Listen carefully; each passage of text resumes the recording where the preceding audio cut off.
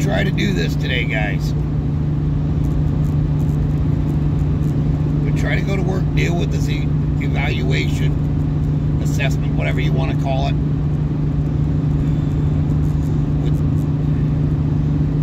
But just pray for me on that. Boys.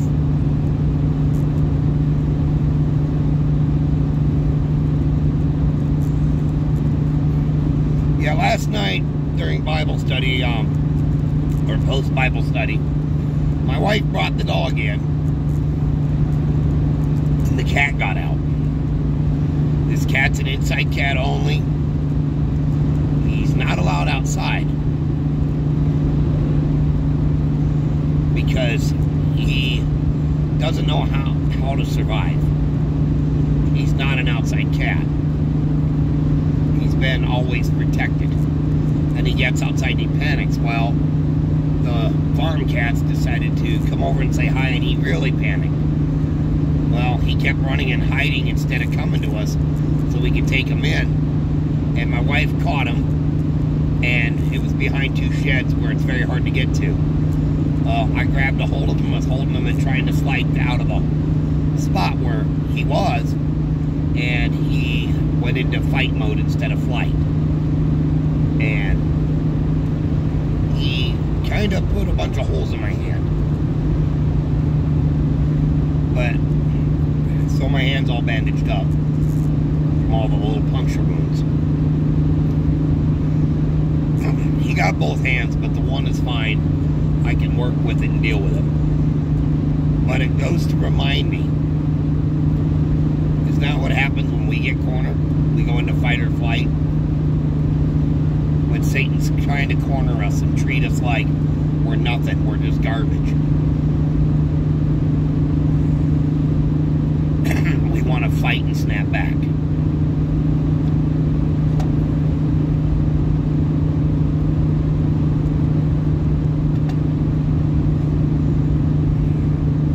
That's what Satan wants. He wants you to fight. He wants you to snap back. Make you look bad so that he can have his reign. He don't want you in certain areas, so he's going to make you look bad so he pushes you to the point where you lose it. And you get fired from your job. Or you run and hide and don't do nothing. Then you self-destruct. See, that's what Satan loves to do to people.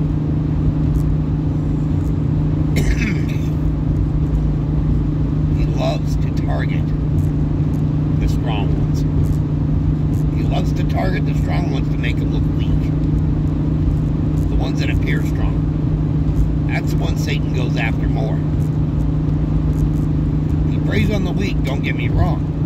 But he goes after the strong one to make them look weak. Because if he can make a strong person look weak, what can he do to a weak person?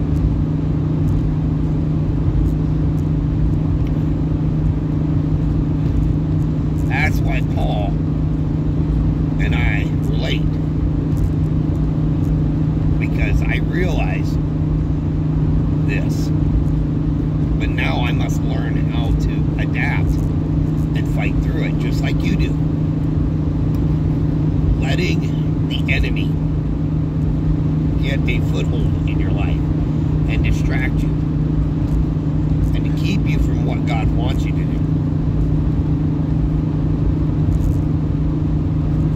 Worst thing you can allow yourself to do.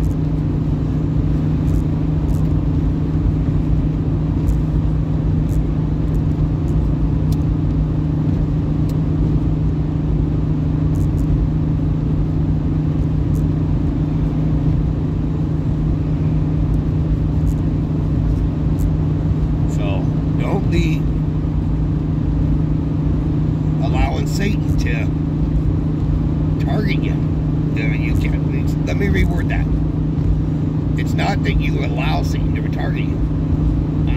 I said that wrong. Let me reword that. It's not letting your guard down for a second. It's preparing yourself mentally. Work on your anchor. Yeah, you have to work on it. You have to take control. You have to take control. Because if you let Satan get his foothold into your mind. He's going to take control of it. But he's going to do more than that. He's going to destroy your very being. He's not going to let you breathe. He is relentless. That's the word I'm looking for, relentless.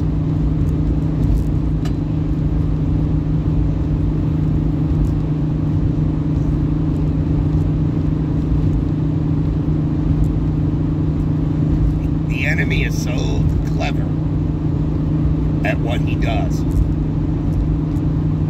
And he will not back down. He is like a dog to a bone. And he's going to use people whose cheese has slid off the cracker. Thank you, Mac. Yeah, he's going to use those people that the cheese has slid off the cracker or the elevator don't go to the top floor. He's going to use normal people. People you wouldn't think would go after you. And he's going to use them.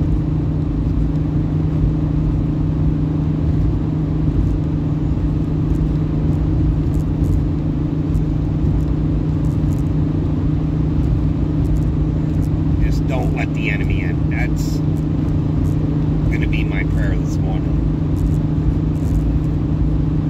Is not letting the enemy in. Heavenly Father, we just thank you and praise you.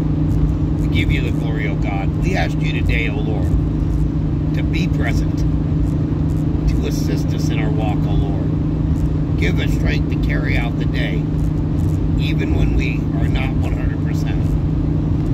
Give us peace, O God, as we start this day with you, O Lord. Give us peace and the assurance that your presence is there, O God, with us.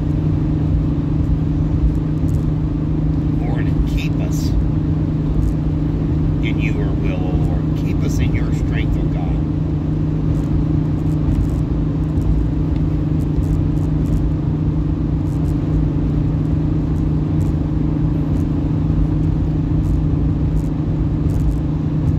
Give us the patience, O Lord.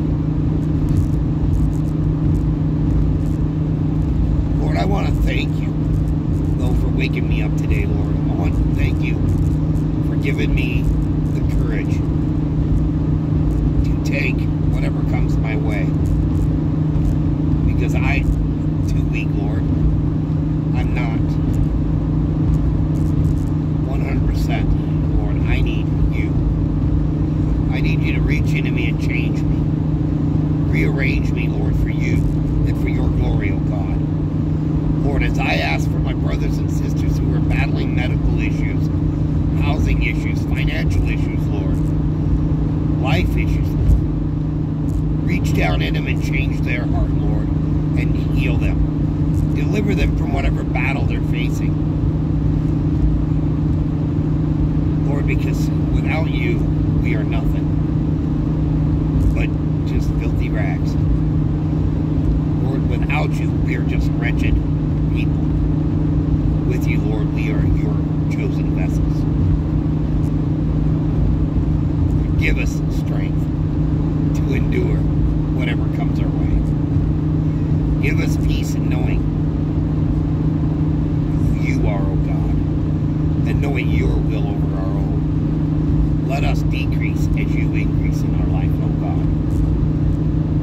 Give us this day our daily bread, O Lord.